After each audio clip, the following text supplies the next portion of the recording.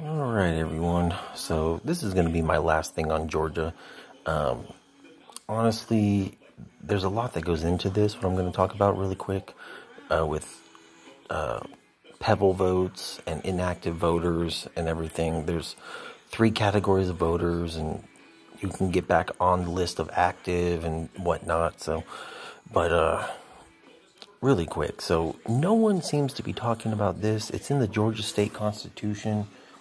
Paragraph 2, Article 2, for runoffs, it says a runoff election shall be a continuation of the general election, and only persons who were entitled to vote in the general election shall be entitled to vote therein, and only those votes count. Now, it's open to interpretation, the general election deal, if it meant, does it mean it's only in the state? I mean, this is the state constitution.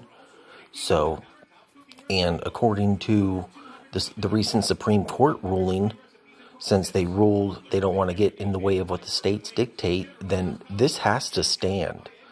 So if anyone actually did move there just to vote, well, I would think that your vote should not be counted because you were not eligible to vote in the general election in Georgia.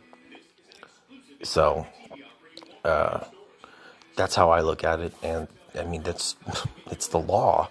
So, but people don't care about the law when it benefits Democrats, and you got to remember, these are the same people complaining about when the police break the law that they're sworn to protect and uphold, and nothing happens to them. Well, don't be complaining about when the police break the law and get away with it, but yet people vote in an election illegally and get away with it. So there's such a double standard in this country. It's fucking ridiculous. But we'll see if this comes into play or not. Like I said, there's a lot that goes into it. I have not looked at the voter list in Georgia, and honestly, I'm probably not going to, because the fact that no one's talking about this, especially, like, I hate Fox, but you would think conservative news outlets would be mentioning this, and they aren't. And I haven't even seen any of the shady conservative news outlets on Parler even mention this thing.